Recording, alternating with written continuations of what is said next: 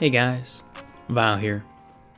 It's been a while, I know, just busy with life. Anyways, today we are going to do a game review. On today's episode, Bad Business. Bad Business is an arcade first-person shooter. It is heavily based around movement, which the movement feels flawless. You can slide, sprint, jump, crouch, and prone in this game. You can even jump onto different ledges and do some parkour to get to some sneaky places around the map. The guns in this game feel pretty good. The hit marker sounds suit the genre, and the gun models do too. You can equip different attachments to give your gun a different feel. I felt like a game in this style would have had hit scan bullets, but instead it has projectiles. I've ran into little hit registration problems, but I've encountered a few times where I died behind a wall, but not too often that I would complain about it.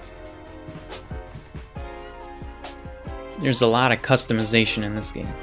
There are many different skins, character models, stickers, and charms to choose from to give your player and weapon some personality. There are customization aspects from spy movies and anime that appeals to a wider audience. There is only one thing that I don't like about this game, and it is how long it takes to unlock new weapons. I know in the future they will add lots of weapons, but at the moment, weapons feel like they're just stuck behind a paywall. But if you grind enough, it'll be easy to get them. They even have XP tokens to double your XP that you get. There are different game modes to play in this game. The classics, such as King of the Hill, Deathmatch, Kill Confirm, are all in this game, which makes it really fun, especially in this genre. It has something that no other game offers on Roblox. If I had to describe this game in 3 words, they would be crisp, smooth, and colorful. It gets an 8 out of 10 from me. It feels like there's just something missing.